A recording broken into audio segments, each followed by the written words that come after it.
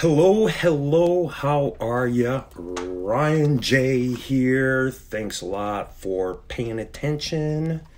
It is Wednesday, April 22nd. So that's good things.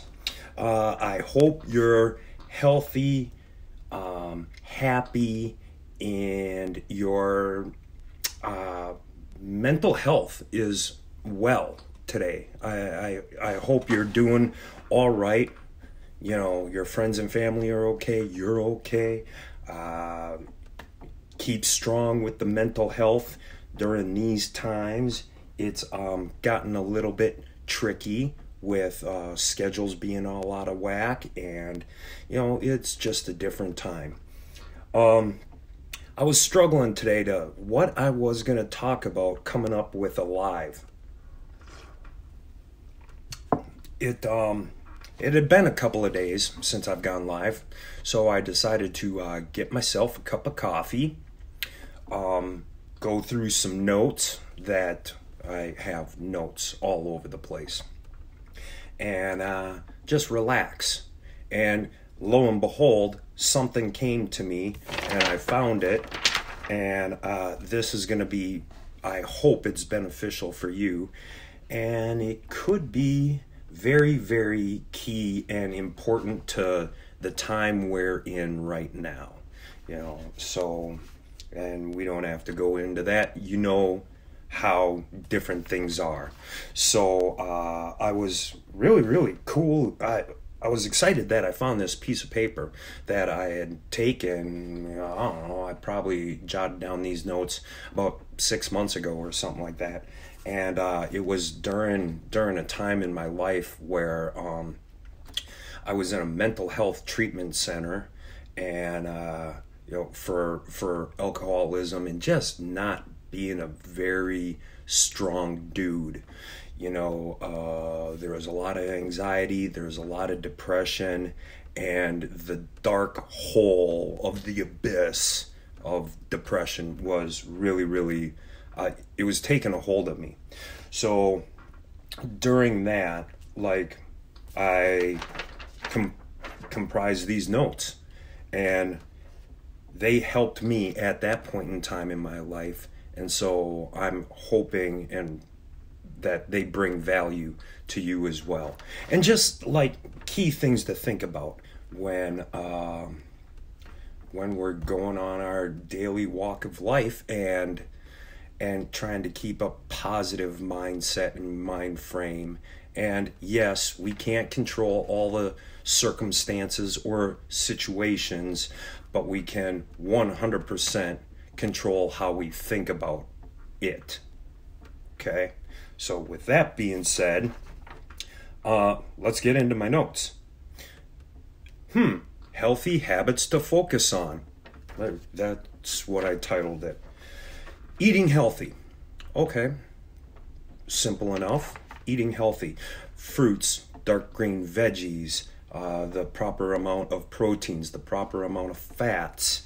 I highly recommend, I like to go more of the direction of unprocessed foods for myself, and staying away from the bleached flours and white carbohydrates. That's what I do personally, but eating healthy.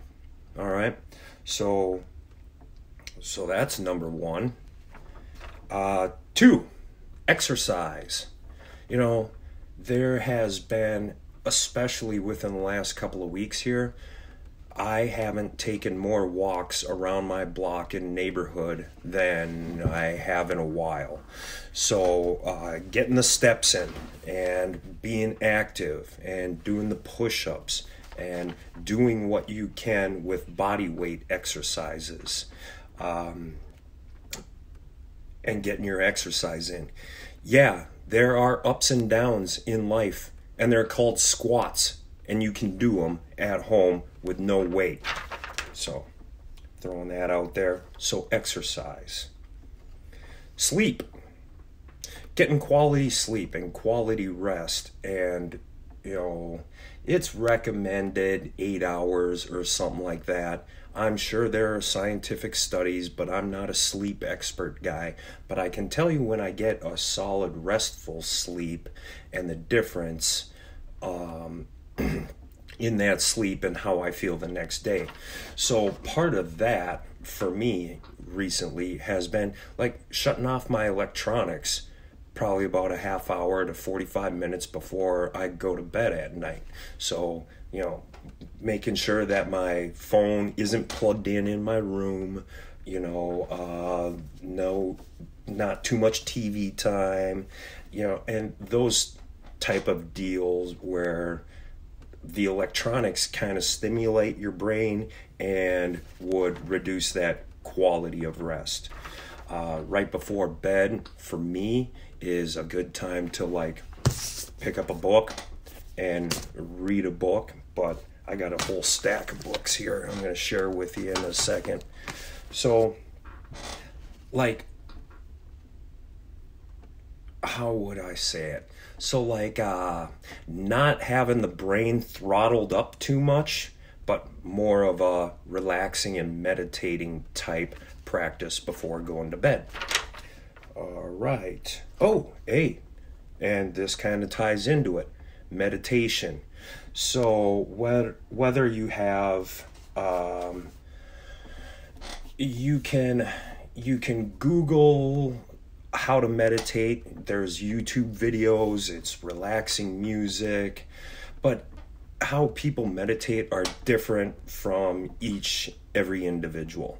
You know, I like the Calm app. I got it on my phone. It's a great. There's a free part of it, but then there's also other parts to the app where you can pay, and it'll guide you through meditation. So look into meditating. Find yourself there's hundreds of YouTube videos, you know, so check out YouTube, check out the app. Try counting your breaths. That's another way to like slow it down, meditate by counting your breaths. So I would get into I would notice myself when I was meditating that my mind was still just racing, still thinking of things, still thinking of situations, still thinking. But by slowing down and counting breaths, well, then that's actually like an activity that I'm putting into place, like 1, 2, and then when I inhale and exhale and counting the seconds, that seemed to stop the whole racing brain syndrome. So meditation, it's beneficial. Highly recommend you look into that.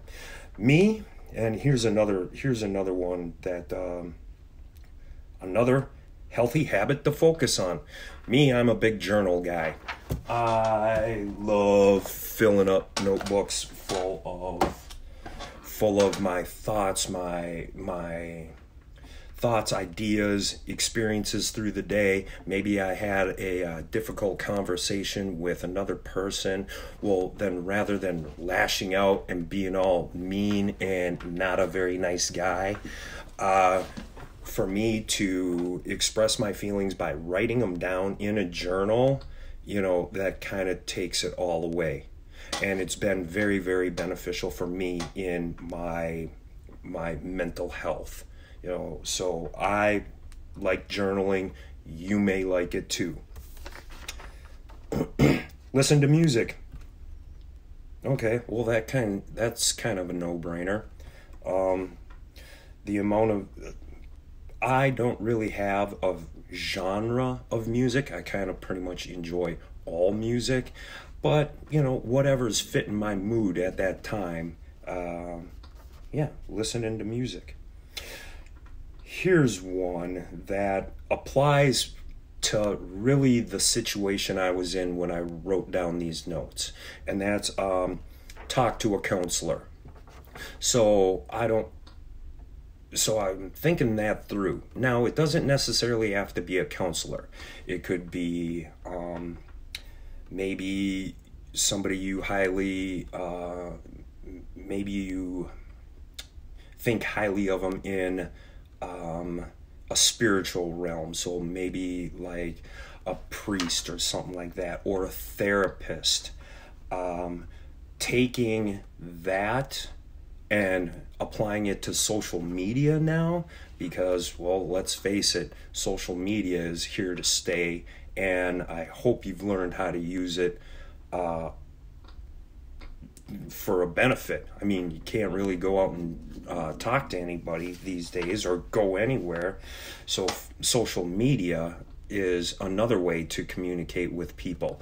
Now, there are a lot of Facebook pages and Facebook forums and private groups that you might be able to get inspiration, help, and just be able to voice out what you're working through, and hopefully somebody on the other end of that screen would be able to provide you advice or a direction to look into, and how to just work through it. So I highly recommend checking out Facebook groups. So it doesn't necessarily have to be a counselor, a therapist, or clergy. You can find resources using the interwebs here. And isn't that kind of cool that we live in a time where that you can do that? Focus on growing. Like, focus on being a better person than you were yesterday. Focus on that growth. So whether it's eating more healthy, having exercise, reading and meditating, journaling, those are all healthy habits that will stack on top of each other to make you a better person. So let's say if you were to only improve 1% a day, you're 1% better than you were the day before. Well, if my math sounds kind of correct, it would only take you 100 days to be 100% better. Do you follow that? Let me know if I'm wrong in the comments, but seems to make sense to me. So focus on growing. So focus on healthy habits that are gonna make you a better person tomorrow. Reading self-help books.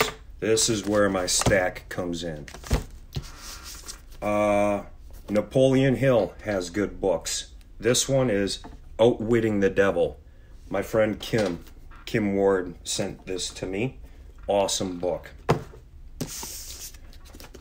Big Potential. This is by Sean Anker. How transforming the pursuit of success raises our achievement, happiness, and well-being. And of course, y'all know The Secret. This is a feel-good book. There's a lot into it when it's discussing like how you think of things. I like it, I enjoy it, but not enough action for me. And when I say action, it really doesn't give you too many action steps. It just kind of makes you feel good. And well, if all it does is make you feel good, then it serves its purpose. Here's a cute little book that I found on my shelf. Don't Sweat the Small Stuff, and It's All Small Stuff. This is by Richard Carlson, PhD. Don't sweat the small stuff, and it's all small stuff. Simple ways to keep little things from taking over your life. Well, that seems like a pretty decent book. And then the behemoth of them all. This guy is like one of the foremost thinkers in this day and age. And this is Jordan B. Peterson. He has excellent stuff. And this is 12 Rules for Life. Okay. Thank you, Jordan. And it's in a book. Here are the 12 rules. So, I like reading. Now is a good time because I'm only imagining that you do have extra time. So go ahead, pick one of these up, get it. If you can't go to the library or you don't have stacks of books in your house, check it out on Kindle. You can also check it out on, maybe there's an audio version on YouTube. You know, yeah, it's not the same as holding a physical book and going through the pages, but serves the same purpose. You know, you're getting the knowledge, the ideas, you're getting the content. Go barefoot in nature. Well, there's something magnetic, or maybe it's gravity, or maybe there's some sort of mystic power that is out in the atmosphere that it's called grounding. You take off your shoes and your socks and you're barefoot and you're walking around in nature. Make sure it's nature and not on like Hennepin Avenue, downtown Minneapolis. All right, stay off the streets, watch out for glass, but go the nature route. So fields, grass, maybe your backyard. If your physical location is a beach, oh man, there's nothing better than walking barefoot in the sand. Spend time connecting with friends and family.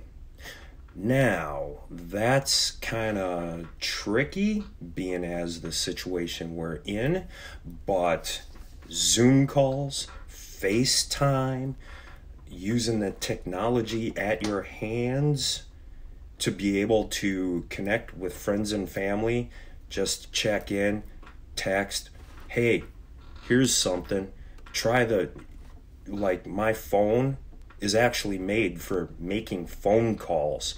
I totally forgot about that. Totally forgot that I could use it to actually talk to people.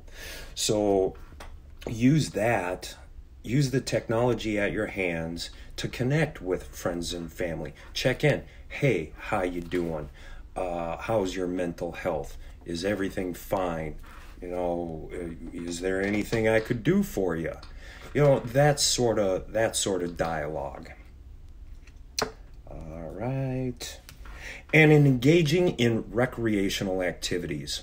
So, well, for me, I like to ride my bike on the trails. I like to ride my mountain bike, and I got a whole bunch of other different bikes. I like riding bike. That, for me, is an enjoyment.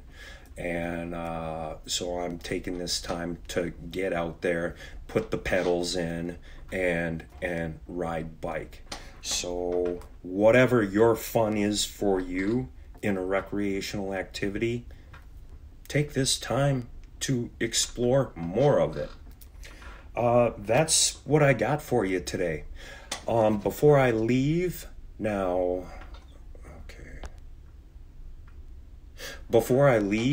right after this at noon Central Time, I'm going to be doing a watch party on my timeline for the Rise Up Challenge. There has been so much good information that has come out of this Rise Up Challenge. Everything from mindset to being healthy to goals to, it's more for, can be for anybody, but there's been spirituality, there's been so much information. Now, it is kind of business focused towards the small business owner, towards entrepreneurs. But don't let that dissuade you from the information that is present in the group. If you're elastic with your ideas, it may make sense to you. And that's what I got. And that's coming up at noon on Central Time on my Facebook page here. So with that, I am out of here. You guys Stay safe, stay healthy, make it an epic day.